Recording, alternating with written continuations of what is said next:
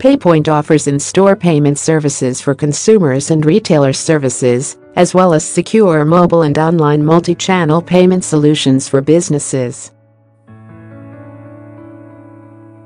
A message on the customer service number tells callers, "We are currently experiencing a nationwide outage with our PayPoint One devices.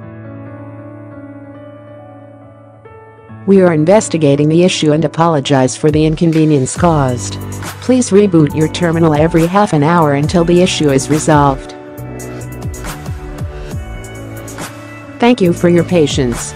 The glitch has left people taking to Twitter to reveal that they are now without electricity or gas, with some unable to cook for their children. One Twitter user wrote, "Need to sort this out, not easy when you've had no electric since 10:30 this morning and you've got a 6-year-old and 11-week-old. Another said, "Are all the machines down nationally? All my electrics are off, and no machines in my area are working and all my food is going to defrost."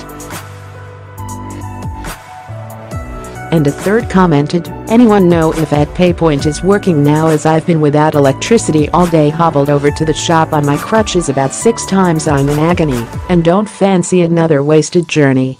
According to PayPoint's website, the service is available at 29,000 locations across the country and allows customers to make bill payments in stores.